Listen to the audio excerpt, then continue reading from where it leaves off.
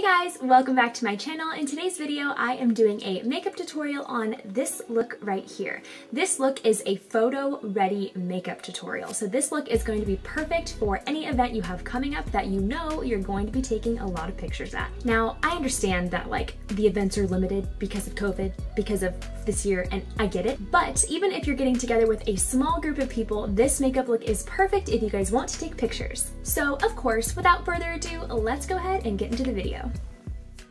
Starting things off today with the Caudalie Vino Pure Natural Salicylic Acid Pore Minimizing Serum. Wow, what a name. This is a great serum to apply onto our skin to give us a nice, fresh, healthy looking base.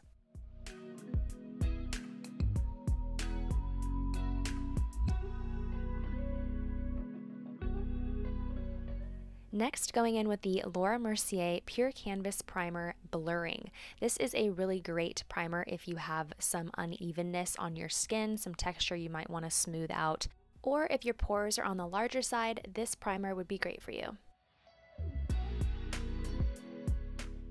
To prime my eyes, I'm going in with the NARS eyeshadow base, and this is in the shade Medium.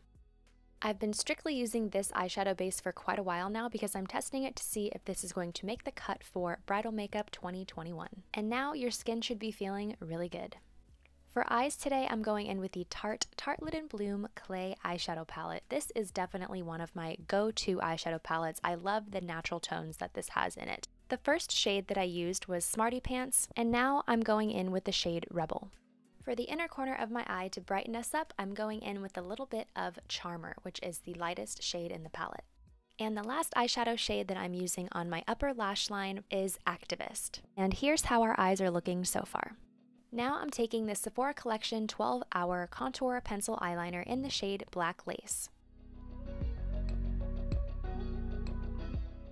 And of course, we're going to pop on some lashes.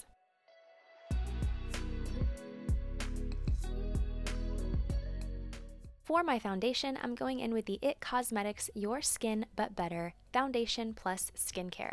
I cannot rave about this foundation enough. I honestly can see such a huge difference in my skin.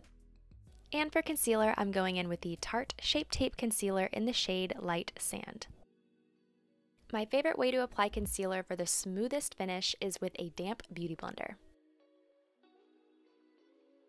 Now for my favorite part, I'm going in with the Tarte Sea Breezy Cream Bronzer in the shade Seychelles. I honestly don't know if I'm saying that right, but let's go with it. To set my under eyes, I'm going in with the Laura Mercier Translucent Loose Setting Powder in the shade Honey.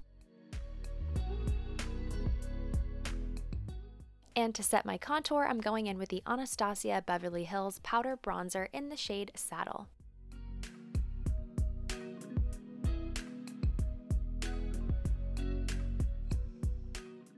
One of my favorite products right now, I'm going in with the Patrick Ta Double Take Cream and Powder Blush in the shade She's That Girl.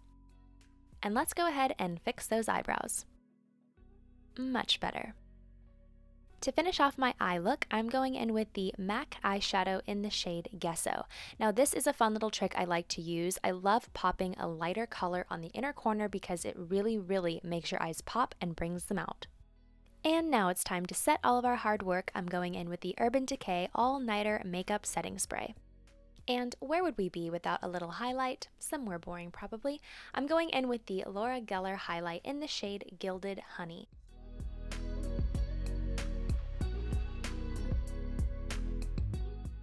And last but not least, I'm going in with the Charlotte Tilbury lipstick in the shade Pillow Talk. If you have not tried this lipstick, you need to go out and buy it right now because it is so good.